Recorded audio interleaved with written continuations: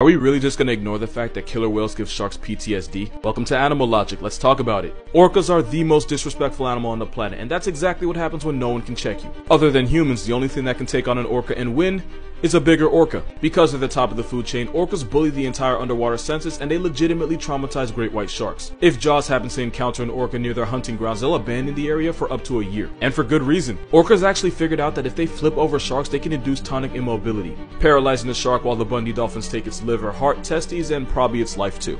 Killer whales have been seen punting seals up to 80 feet in the air just like a field goal. Researchers believe they do this to either paralyze the seal or loosen its skin. But there's always that chance that these psychopaths do this because they find joy in putting a seal in the clouds. They're also intelligent enough to work together to create a wave that's so powerful that it knocks the seal completely off the ice.